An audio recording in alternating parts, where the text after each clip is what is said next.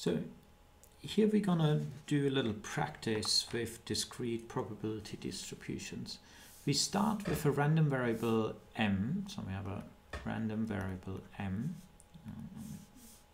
do that in plug, and we want to calculate the expected value and the variance. And you know, the expected value for a discrete random variable is calculated as the sum over all possible m's of m times the probability of m. Now, that means we need to know what are all the possible outcomes. Here in this table we are given a discrete probability distribution.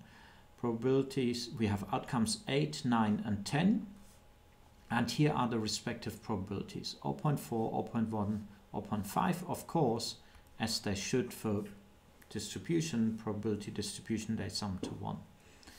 So let's actually first calculate the expected value of m. So what we need is the terms m times pm, and then we sum them all up. So let's write that here, m times pm,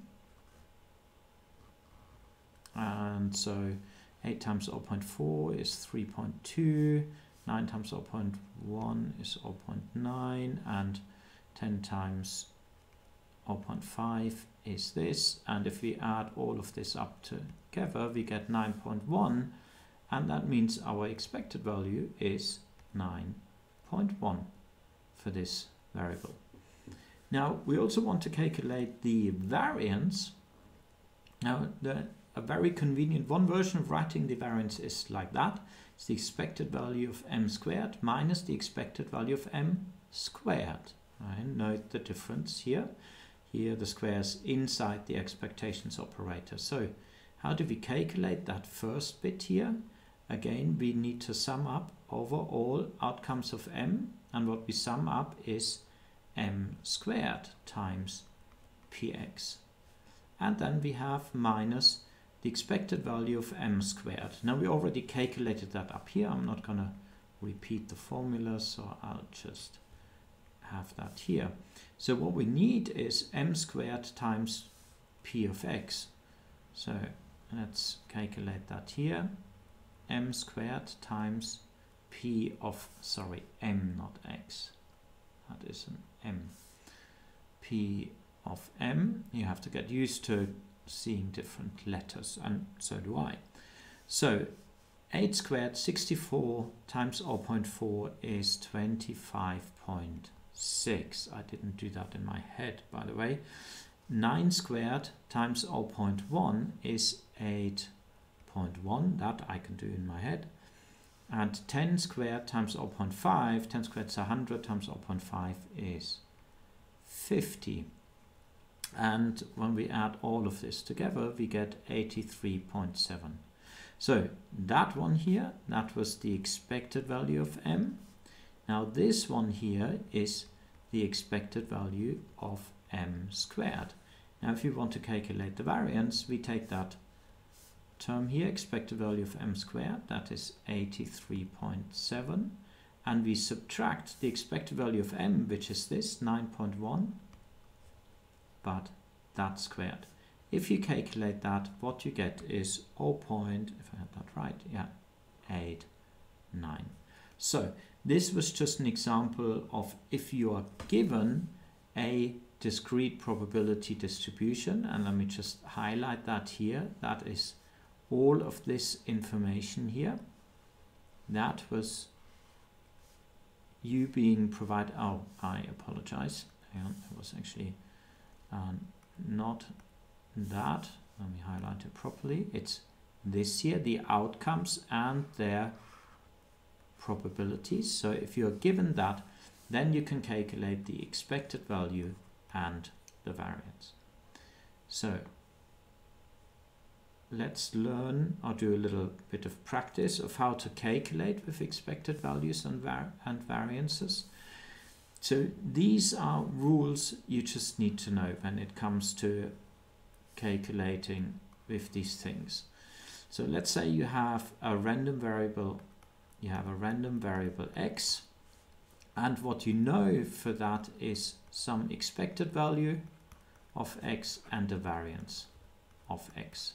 Okay, and these were the rules you're then given. The expected value of a constant alpha plus x is the same as alpha plus the expected value of x. If you don't have an additive constant but a multiplicative constant, you can bring that outside of the expectations operator, just like you could bring the additive one outside. What about the variance? So the variance of a constant plus x is just the variance of x, because a constant doesn't contribute any variance. However, if you have a multiplicative constant, then you can bring that constant outside of the variance operator, but you have to square it. Okay, so let's see an application. So now we have a random variable called r. Again, you have to get used to seeing different random variables. And what we know about that random variable is the expected value, that's 5, and the variance, that is 3. So now let's think about a new random variable, q, which is a function of r. It is 4 plus r. Okay, so now you need to recognize that 4 here is just like this constant alpha. Okay, we're talking about these two cases here. So we've already identified which rule we need to apply. And now the question is, what is the expected value of q and what is the variance of q? So the expected value of q is the same as the expected value of 4 plus r.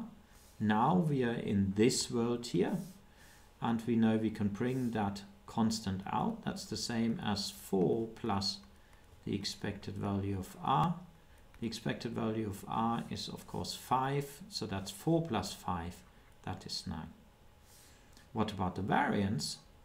So variance of q is the same as the variance of 4 plus r.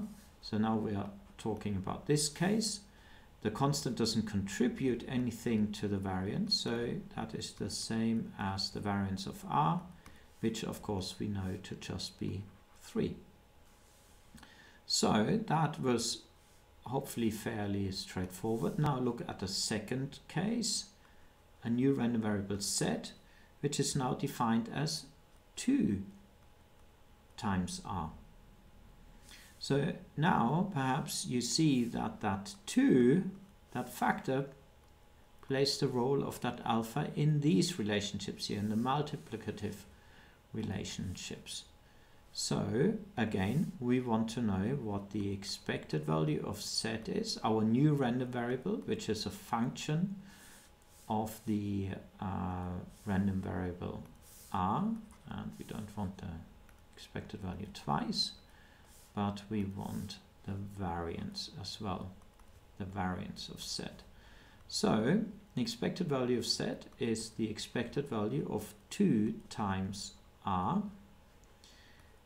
What do we do with that constant? We bring it outside the expectations operator, so that's 2 times the expected value of r.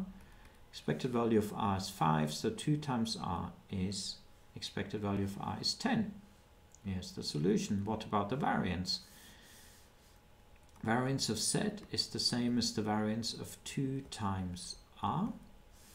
So we are in this world here, variance of a factor times the random variable.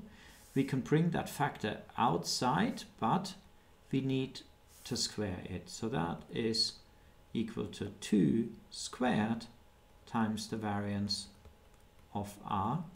And that means it's 4 times the variance of r is 3, and hence we get 12 here. So we created 2 new random variables, q and z, which were a function of a random variable for which we know its properties, okay, the expected value of variance.